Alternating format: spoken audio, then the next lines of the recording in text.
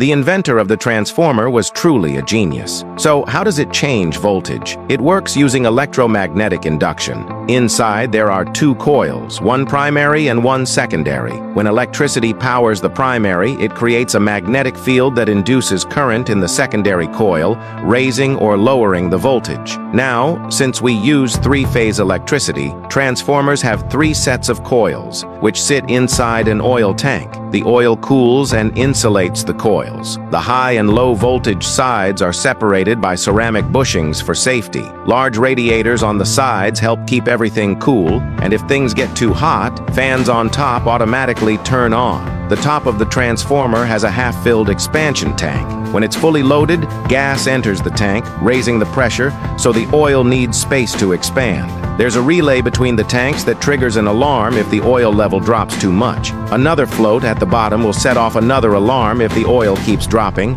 and if both floats fail, a safety vent releases the high pressure to prevent damage.